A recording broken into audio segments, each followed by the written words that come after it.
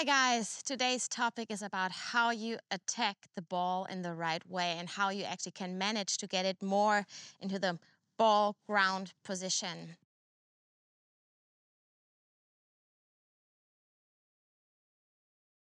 I'm getting a huge heart attack and goosebumps once I listen to golfers on the course when they hit the shot and they comment the shot and say, well, now I didn't get underneath the ball. You actually never ever want to get underneath the ball. You know, some of you might say, yeah, I know that. But so many golfers, they still think and have the picture they really want to get the club face just underneath their ball and scoop the ball up. But that is certainly not working well because if you think about it, I know golf is very complicated, right? But if you really want to get it right underneath that ball and scoop it away, it's actually impossible and it's also not correct. What you want to do, you want to compress the ball from up down. You want to hit the ball as long as it's grounded, never if it's teed up high, of course. You want to hit it on the movement down towards the ground. How you can practice that? I mean, you know, there are many ways to think it, but for me, it was always a thought of covering the ball and really keep the club low. I call it the low finish. There are golfers here. They say, I want to have a nice high finish. And where I say, yeah, you can have a nice high finish, but that you do with the driver if you want to hit it high, right? Because how you finish the shot, mostly that's how the ball flight's gonna be.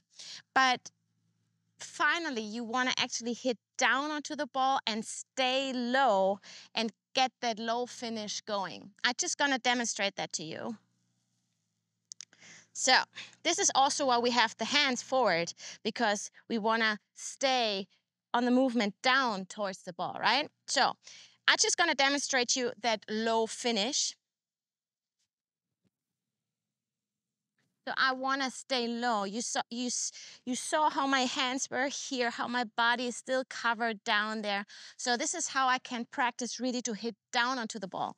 You see my divot, it's kind of steep because I normally don't have an issue hitting down onto the ball. But if I really try to force it, then of course the divot goes a little bit deeper. But finally, this is how you can practice it to stay low, to keep the club low. Also, a very good way to practice it is to be on a downhill slope and just imagine how you hit down the slope. You know, you don't want to hit up a slope just with the driver.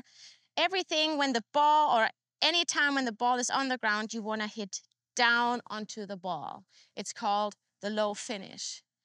This has been a really quick tip for you guys, but I mean, there are not a lot of golfers, they're aware that you have to hit down onto the ball, but there are many, many golfers who are not aware of this.